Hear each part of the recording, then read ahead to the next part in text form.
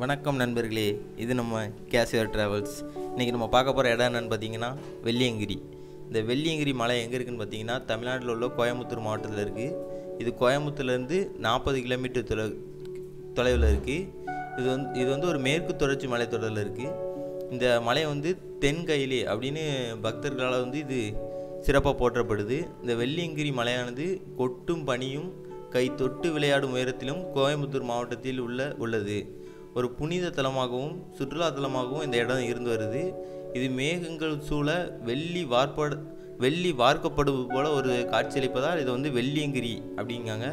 இம்மலையோட உயரம் வந்து பூண்டி என அழைக்கப்பட்டது. சுமார் 3500 அடி உயரமுடையது. அதாவது இது கடல் மட்டத்திலிருந்து 5000 அடி உயரமுடையது. இம்மலை வந்து 7 சிகரங்களை கொண்டுள்ளது.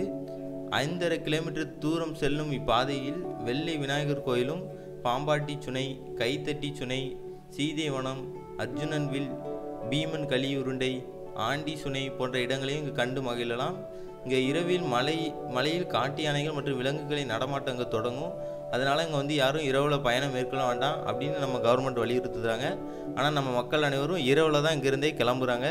இங்கேருந்து இரவில் சென்று அதிகாலையில் செல்வதால் இங்கே இருக்க காட்டு விலங்குகள் எதுவும் மனிதர்கள் நடமாட்டத்தை கண்டு இங்கே வந்து எந்த ஒரு விலங்குகளும் நடமாடுவதில்லை. வெள்ளி மலை என்று இந்த போற்றப்படும் இந்த வெள்ளியங்கிரி மலையே கைலை மலை எனவும் போற்றப்படுது. உத்தர கைலை, மத்திய கைலை, தட்சிண கைலை என கைலை 3 பகுதிகளை கொண்டுள்ளது. இந்த உத்தர கைலை வடக்கே நீர்ப்பகுதியில் உள்ளது. மத்திய கைலை வந்து இமயமலையில் உள்ளது. வெள்ளியங்கிரியே இந்த மலை தான் தட்சிண கைலை எனப்படும்.